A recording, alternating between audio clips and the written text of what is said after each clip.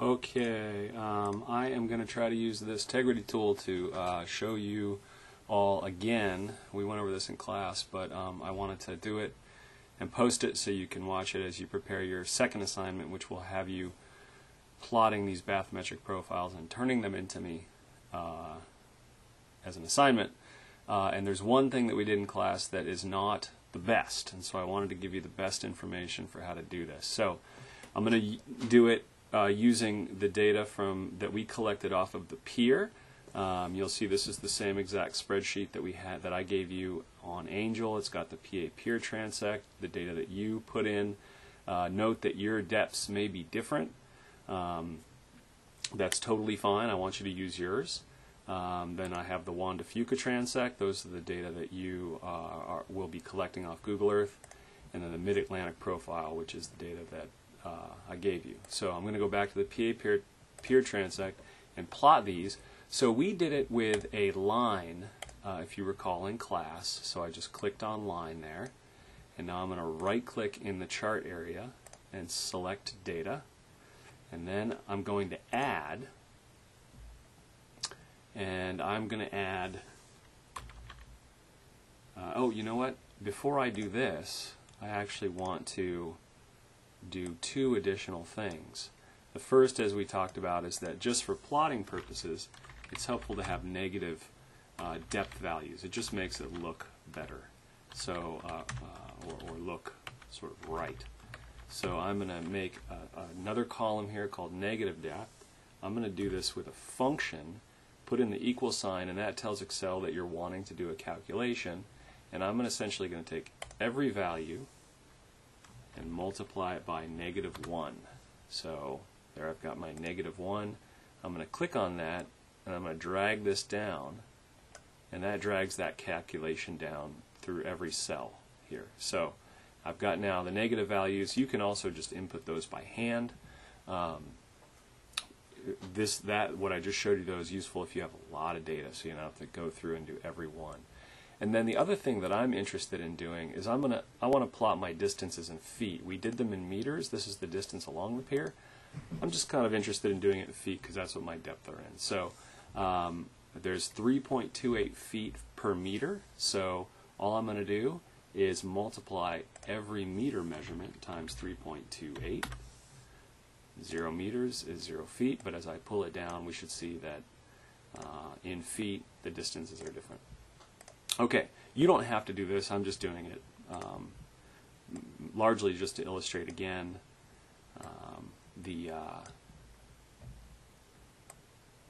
how to do those calculations in Excel, because those are going to be useful later. Anyway, so I'm back to my plot. I'm going to select data.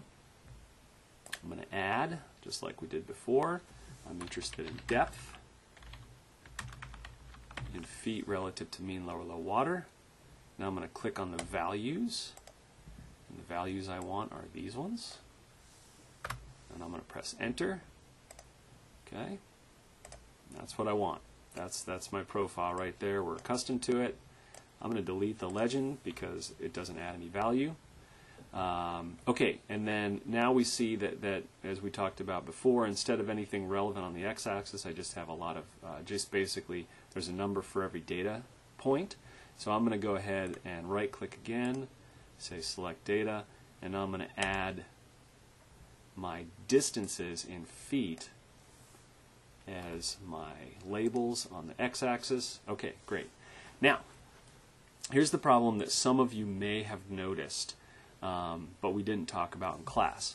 By doing it this way, Excel doesn't recognize that what's on the x-axis are data values. And in this case, we have uneven distances between where we collected data. So, for example, between 0 and 82 feet is the same distance as between 82 and 114, even though if this x-axis was actually related to the distance along the pier, this next value should be 164, twice 82. Okay, so what Excel is doing is treating these as categories, not as values. We want Excel to treat them as categories. So I'm going to or as values. So I'm going to show you how to do that. I'm going to scroll down here a little bit, and I'm going to insert another chart, and then this time I'm going to choose scatter. This is really what we should have done. And I'm going to choose this option down here. This is going to give me a straight line with markers, and I'm going to move that box right over here. I'm going to make it exactly the same size as this one above. Okay. Now I'm going to select data again. I'm going to do the exact same thing, except this time when I say enter data, it's going to give me a slightly different box in that it has X values right here. So this time around, I am going to do, I'm going to put in a slightly different series name. And I'm going to select my X values. My X values are the distances. There they are right here. And now I'm going to select my Y values, which again are negative depth. And I'm going to say OK. OK, and this time, and I'm going to do the same thing. I'm going to delete the legend here.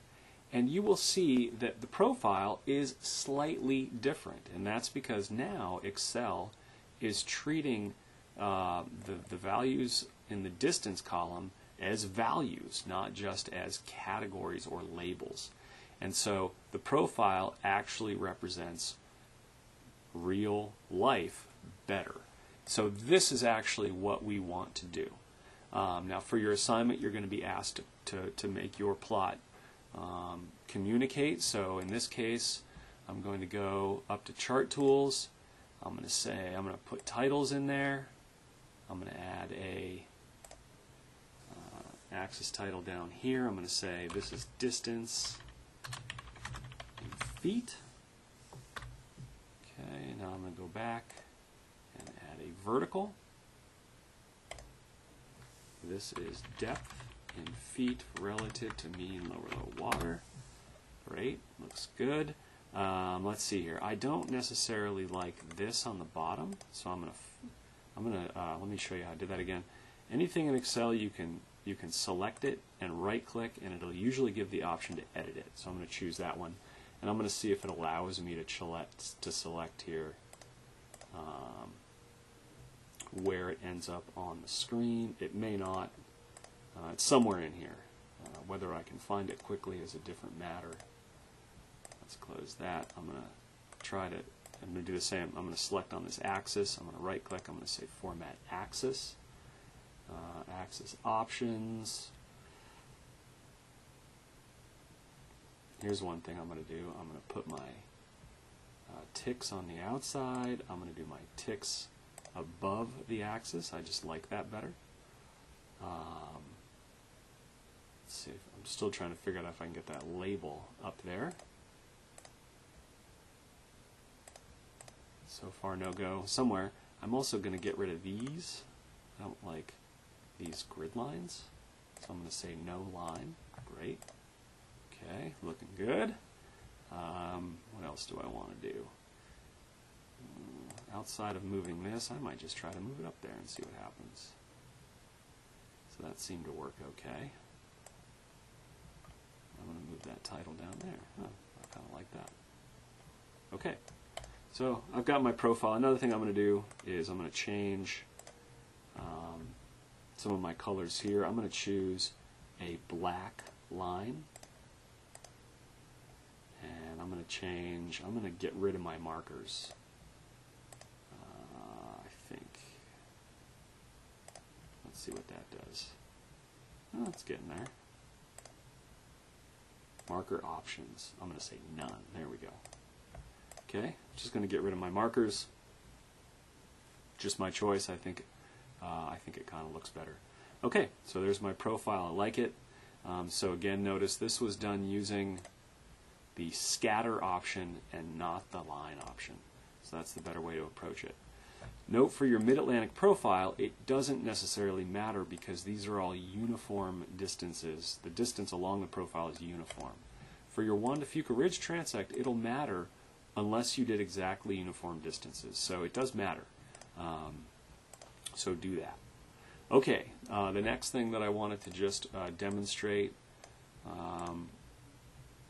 just to sort of review, was measuring with Google Earth. And so here I've got the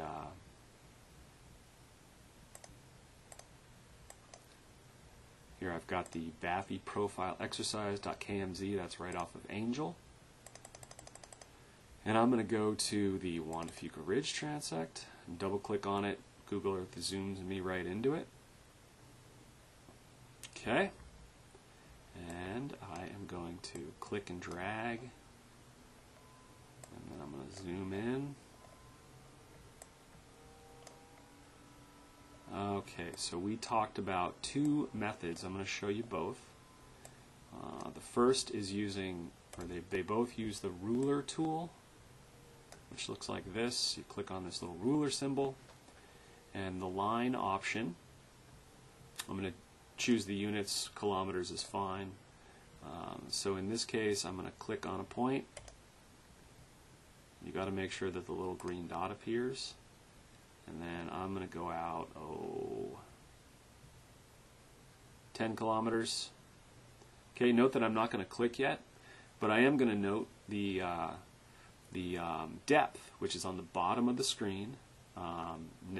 You'll note that it says negative 156 feet.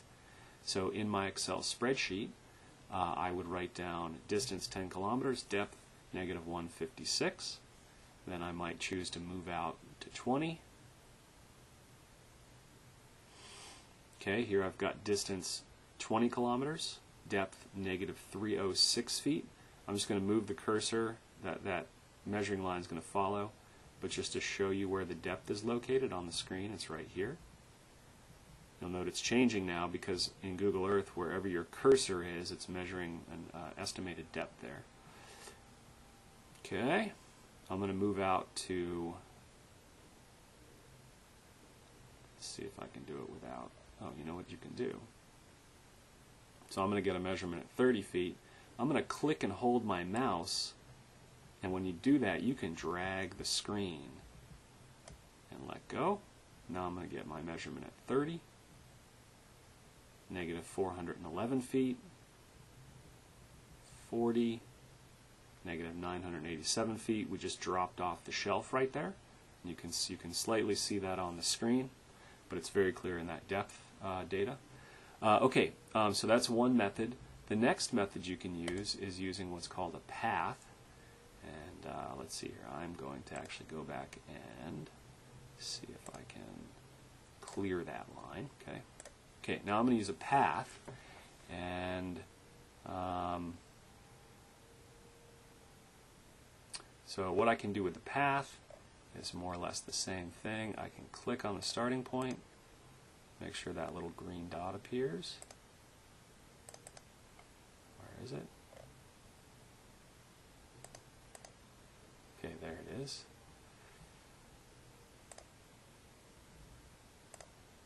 So this may be useful. You know, so here I've got 10 kilometers, and I'm going to get a depth of negative 156 feet.